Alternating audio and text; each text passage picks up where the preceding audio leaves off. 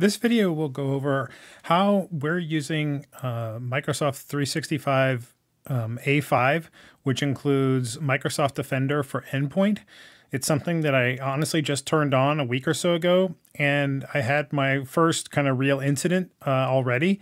And I wanted to kind of go over it and show what the amazing amount of information is shared and collected, just so that others can see how useful this tool can be. And if you have A5 or E5, you have this tool and you may not even have it all turned on, because I didn't have it turned on until just a little while ago.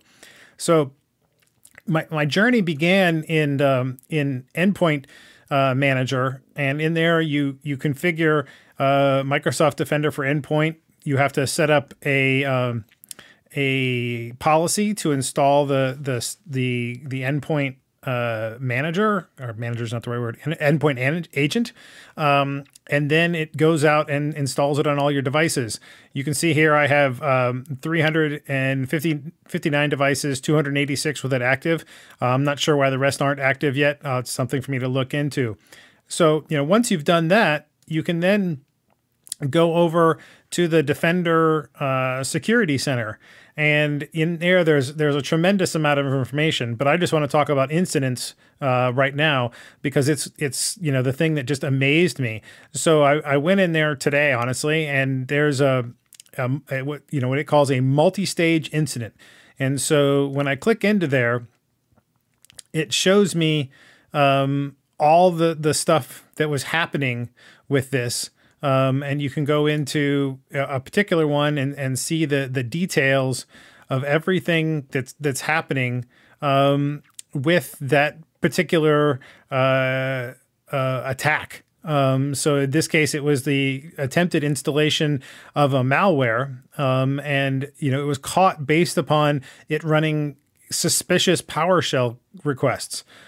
This is just amazing to me, the amount of detail that's in here, so that you can go in and just see what's happening. I mean, luckily it caught it all, and there's not really much left for me to do. I've contacted the user to try to figure out what the user was doing when this happened, but it caught it all, and this was totally automated. That's the thing, is it says here this was an automated process.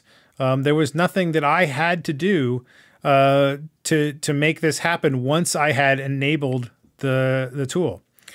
You can also go over to the Security Center and see in there, another kind of view on it, where you can see, it started at 12:57, and by 12:58, it had been kind of captured and completed. And you can walk through the stages of what happened and what exactly happened with it. So this is just, I guess, my plug for, hey, try out Microsoft Defender for Endpoint. If you have E5 or A5, just turn it on, because it can do so much for you without much work on your part. So try it.